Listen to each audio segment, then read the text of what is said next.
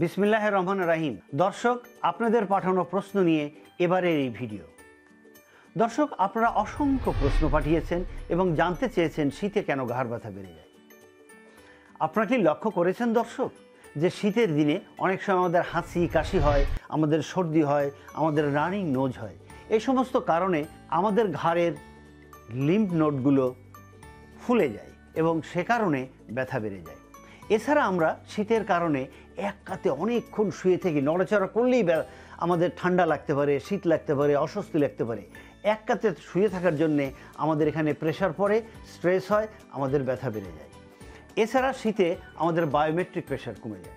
Biometric pressure কমে যাওয়ার কারণে আমাদের বিভিন্ন জায়গায় ফুলে যায়, ওই ফোলা জায়গাগুলো নার্ভ উপরে প্রেশার পড়ে। দর্শক, আমরা কিন্তু অনেক সময় ভুলে যাই। আবার আপনাদেরকে মনে করিয়ে দিচ্ছি, শীতে আমরা অনেক পানি কম খাই। পানি কম খেলে ব্যথা বেড়ে যায়। তো সুতরাং এটি আপনাদের অবশ্যই মনে রাখতে হবে। দর্শক, আমরা অনেকগুলো কারণ জেনে ফেলেছি। তার সঙ্গে আরেকটি কারণ, বড় কারণ, শীতে আমরা অনেক অ্যাক্টিভিটি করতে পারি না এবং বিভিন্ন কারণে আমাদের ডিপ্রেশন হয়। ডিপ্রেশন হওয়ার জন্যে আমাদের ঘাড়ের ব্যথা বেড়ে যায়, অনেক সময় আমাদের হেডেক হয়। আমরা অনেক সময় বলে থাকি, আমার অনেক ভিডিও দেখতে পারবেন যেখানে আমি বলেছি ঘাড়ের ব্যথা মাথা ব্যথা প্রডিউস করে। তো সুতরাং এখানে অনেক ঘাড়ের ব্যথা হচ্ছে, আমাদের জয়েন্ট লিমিটেশন হচ্ছে, প্রপার মুভমেন্ট হচ্ছে না, আমাদের মাসেল উইক হচ্ছে, ডিপ্রেশন হচ্ছে, লিম্ফ নোডে প্রবলেম হচ্ছে। তো সুতরাং এ সমস্ত কারণে মাথা ব্যথাও কিন্তু হতে পারে। সুপ্রিয় দর্শক, এতক্ষণ আমরা বলছিলাম কেন আমাদের শীতে ব্যথা বেড়ে যায়, কেন ঘাড়ের ব্যথা হয়।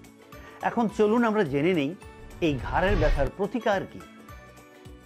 প্রতিকারের প্রথমেই বলবো, যদি আপনি ধূমপায়ী হন, আজকে থেকে সারা জীবনের জন্য ধূমপান পরিত্যাগ করুন। প্রচুর পানি খাবেন, প্রচুর পানি খাবেন। ভিটামিন সি সমৃদ্ধ খাবার খাবেন। যে সমস্ত খাবারে ভিটামিন ডি থাকে, যেমন ডিমের সাদা অংশ, দুধ, আপনি এগুলো খাবেন। প্রতিদিন কমপক্ষে 30 মিনিট সকাল 10টা থেকে বিকাল 3টা পর্যন্ত রোদ্রে থাকবেন। রোদ্রে থাকাকালীন সময়ে আপনার ঘাড়ে আপনি সরিষার তেল অথবা অলিভ অয়েল মেখে রোদ্রে থাকবেন। আসুন দর্শক, এবার জেনে নেই আমরা কি ধরনের এক্সারসাইজ করব। এক্সারসাইজের মধ্যে আমরা যেটা দেখেছি যে এরকম ঘাড়ে ব্যথা হলেই আমাদের চিনটা এরকম সামনে চলে আসে। তো সুতরাং আমরা কি করব, আমরা চিনটাকে প্রথমে ভিতরে নেব। চিনটাকে যখনই আমরা ভিতরে নেব এরকম, তখনই আমাদের সার্ভাইকেল রিজনের, দর্শক আপনারা দেখতে পাচ্ছেন এই যে সার্ভাইকেল রিজন, এই সার্ভাইকেল রিজনের প্রত্যেকটি জয়েন্ট প্রপারলি হবে, তখন একটা জায়গায় সঠিক জায়গায় আসবে।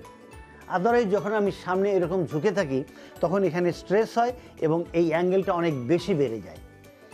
আমরা যখন লোডোটিক কার্ভ এখানে নর্মাল আনতে চাই, আমরা তখন চিন টাক করি। এরপরে আমরা পেছনে হাত রেখে আমরা কি করব, মাথা পেছন দিকে এরকম চাপ দেব। তাহলে আমরা পেছনে নিলাম এবং মাথা এখানে চাপ দিলাম।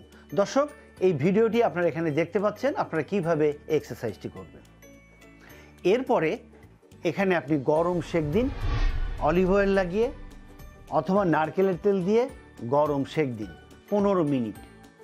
দেওয়ার পরে আপনি বসার পরে চেয়ারে বসে আপনি ভিডিওটা দেখতে পাচ্ছেন আমাদের এখানে কিভাবে এটা হচ্ছে।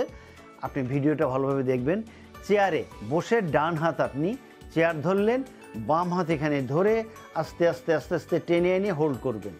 কতক্ষণ হোল্ড করবেন? আপনি শুরু করেন হোল্ড করা 5 সেকেন্ড।